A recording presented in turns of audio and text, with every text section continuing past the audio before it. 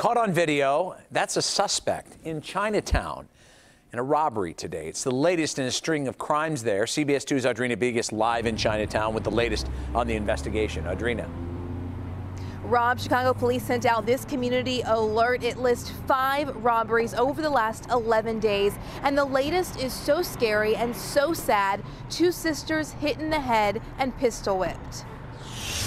Check out this silver SUV on Wentworth in Chinatown. Just before 2 this morning, cameras captured 2 men get out of the SUV and walk into an alley. About 30 seconds later, they reappear, this time with purses in their hands. The second man slips and falls while a small dog and a woman are chasing after him.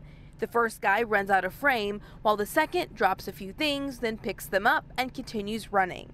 It's very alarming, actually, for the entire community. Community activist Dr. Kim T knows the sisters who were beaten and robbed in the incident this morning. They are very shaken up and maybe they need some time to recover. The 26 and 31-year-old sisters were attacked in this alley before the robbers took their stuff, the latest of 5 Chinatown robberies. I think they are same guys because they're both running like same times. Shen manages the restaurant where the surveillance video was captured from.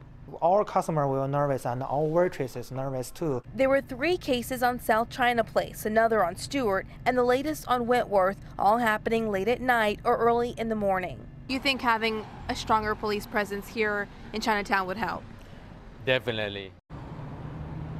Tonight, Chinatown residents and business owners are not happy to hear that no arrests have been made in these robberies. Police are looking for 2 to 4 men in their 20s and 30s, sometimes wearing a ski mask during the robberies. Live in Chinatown, Audrina Bigos, CBS 2 News. Rob.